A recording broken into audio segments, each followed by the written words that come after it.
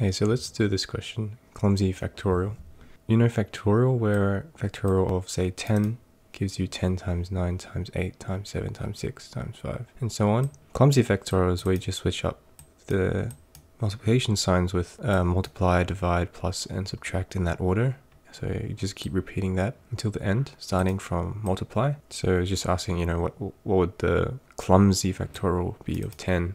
Would be this. And I guess the tricky part is making sure that the order of the operations is in BODMAS, or like, so that means you want times and divide first before plus and subtract. So just taking this for example, that means we probably want to calculate this part first. So 10 times 9 divided by 8, and we could just add a 7, and then we actually want to, so let me actually put brackets around these.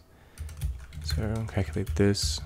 This can be by itself. I want to calculate this part. I just want to calculate this part.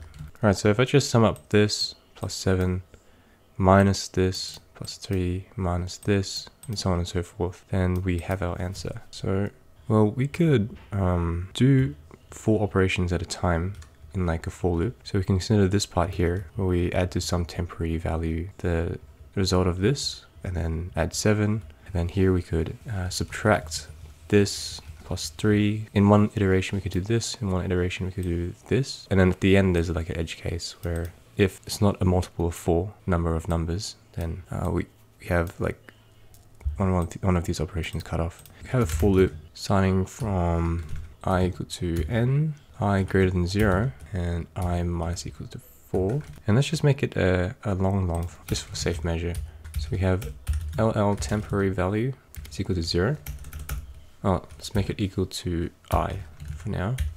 And then when you want to add times by 9, or times by the previous number. So, but that number may not exist if I minus 1 is greater than 0, right? Because in a factorial, we don't consider, the number 0 never pops up. So we have to make sure if this is greater than 0, then we can do temp times equals to I minus 1. Similar thing with the divide. So if I minus 2 is greater than 0, then we could do temp divide equals to I minus 2. Now, in this case here, we actually want to subtract this from the total answer. This is the only case, so we always subtract this part, but the very first one, that's a plus. So what we can do is say sine is equal to 1, and then from now on, sine is equal to negative. So we could do answer is equal to 0, answer plus equals to the sine times the temporary value.